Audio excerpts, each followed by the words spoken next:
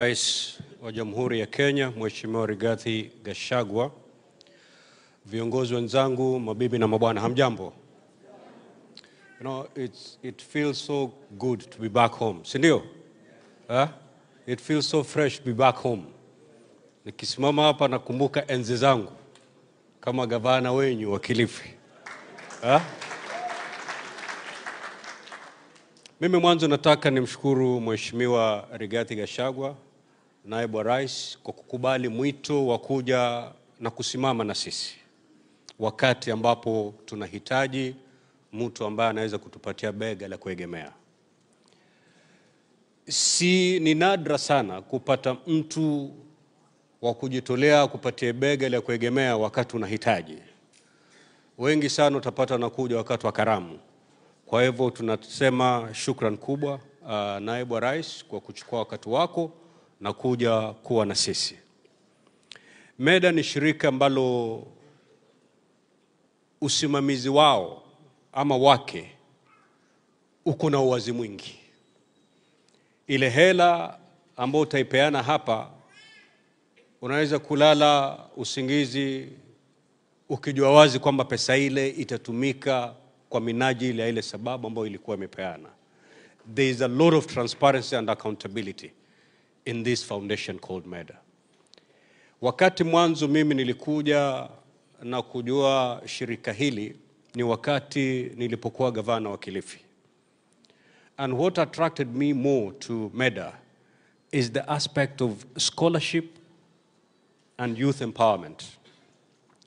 Because I had gone through, as a student, both in high school and in the university, I had gone through a lot of pain raising fees. Na nakumbuka hata huyu gavana wenyu ambaye ni gavana wenyu sahi, he was a mayor then. And by that time, I was a student in the University of Nairobi. And I remember going to his parlor, his office, at the mayor's parlor in Malindi. Na Mungaro, then the mayor, alinisaidia kama kijana kutoka pwani ili nimalize masomo yangu kule. Yeah. How I wish that I knew MEDA then, because certainly MEDA would have stood with me in my journey for my academic journey. Kwa hivyo kitu ambacho kilinivutia mwanzo ni hiyo scholarship. There are many students, very bright students in Kilifi, but from very poor backgrounds. Their dreams get shattered because their parents cannot afford to take them through the academic journey. And MEDA comes in to lend the much needed shoulder to lean on.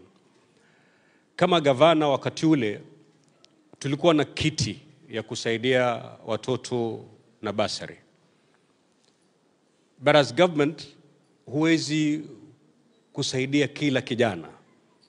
So MEDA became a natural partner to the county government, and still is a natural partner to the county government to fill that gap that the county government may not be able to reach.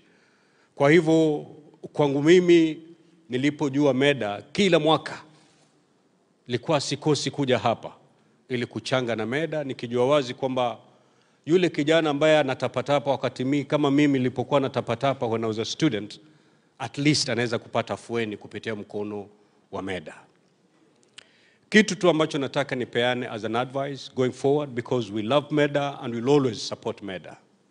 Please, divorce politics from MEDA.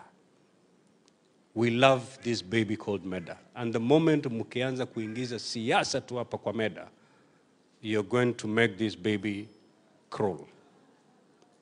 And I'm saying this because in 2022, I saw something that shocked me of MEDA.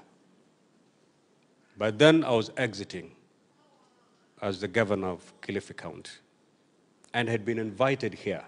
And as usual, nikasema ngoje niende, manake to me it was a ritual.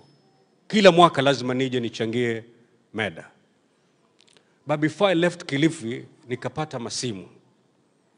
Kama gavana, hata usitubuthu kufika hapa. Manake hata mapambo ya hafla hii si ile meda unajua.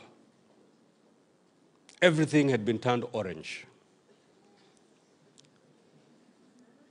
So nikajiuliza, okay, I love MEDA so much. And I really want to support MEDA. But the environment was made so hostile that any reasonable leader will say, acha ikae. Na nikasema, kwa sababu sitaki tuende tukarushiane makelele katika hafla muhimu kama MEDA, let me stay in Kilifi.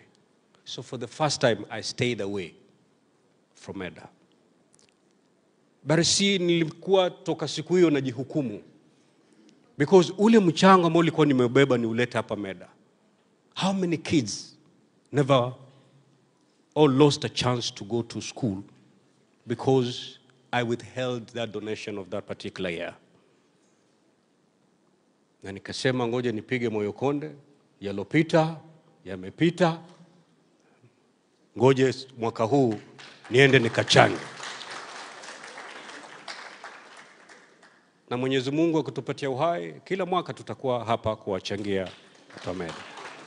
But please divorce politics from this baby called MEDA. This baby is a fantastic baby, and he can do so well if only we put politics aside, we come together.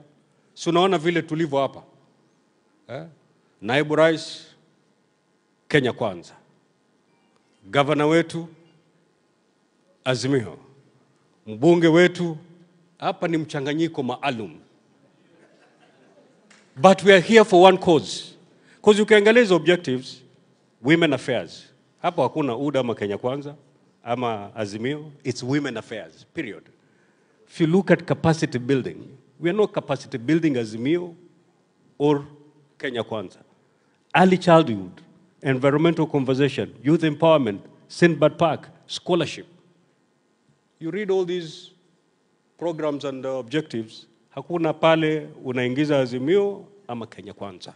So let us rally behind MEDA as humanity, not because we belong here or there. Nikimalizia kwa sababu tunataka tumpatie wakati mzuri Naibu Rais.